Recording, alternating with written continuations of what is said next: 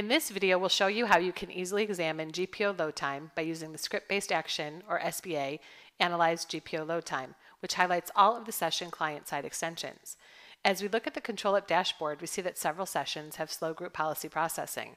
In some cases, it takes 55 seconds or more to load. Let's begin the process of pinpointing the lag. First, we'll open the Script-Based Actions Management screen. Now we'll find the Analyze GPO Load Times SBA and click Add. Check to accept the license agreement and click Add Action. Once these steps are completed, the script is downloaded and installed in a library where members of your organization can share and upload SBAs. Now we will go back to the session with the slow GPO load time and examine the problem by using the Analyze GPO Load Time SBA. The SBA window itself will pop up and the script will run in the background. How easy was that?